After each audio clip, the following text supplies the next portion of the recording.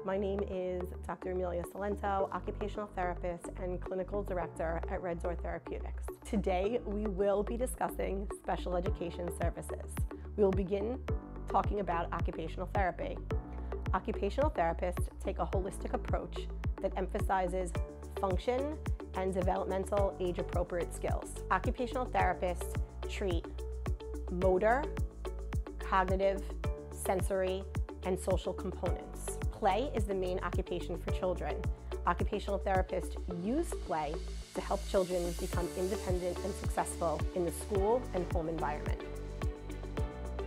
Through play, physical therapists help children develop strength, coordination, flexibility, and balance.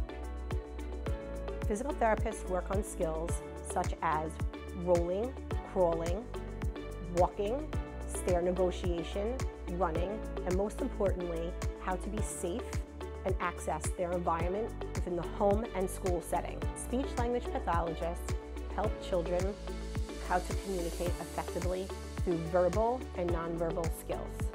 Speech-language pathologists target areas such as receptive language, expressive language, pragmatic language skills, and articulation.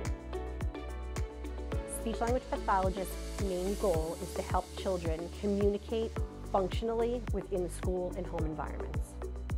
Special education itinerant teacher is a New York State certified teacher that works with preschool-age children to target skills such as academic, social, and emotional. Special education teachers modify the classroom curriculum to help a child reach their fullest potential.